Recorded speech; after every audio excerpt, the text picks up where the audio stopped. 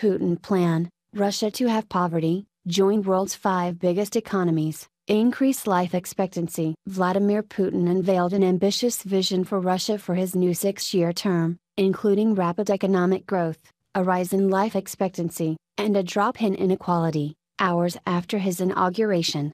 Titled National Ideas and Strategic Aims for the Development of the Russian Federation by 2024, the 17-point decree, in force as of today, touches on dozens of areas from mortgages, to road safety, and the creation of a national youth orchestra. Here are the highlights. Joining the Big Five.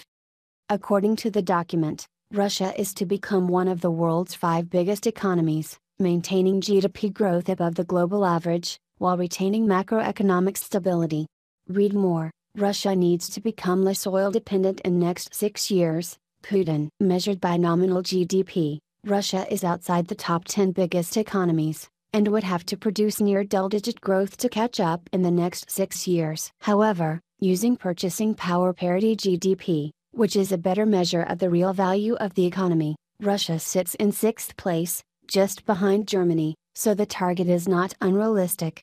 Outpacing world GDP growth will be a harder task. The world economy grew by 3.5% last year, while Russia's expanded by 1.5% and is expected to trend under the global average again this year.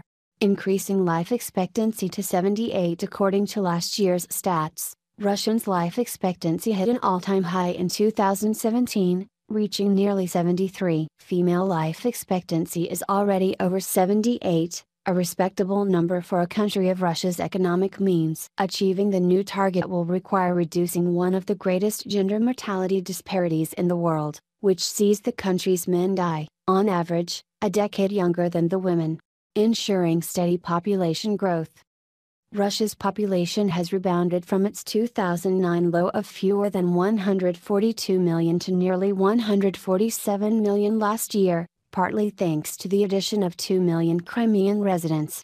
The target will involve boosting the birth rate to 1.7, a number exceeded just 2 years ago, through financial incentives for new parents, better health provision, and better employment prospects for working mothers. As with the previous aim, the other part of the objective will come through reducing mortality, not least through encouraging Russians to live a healthier, more active lifestyle.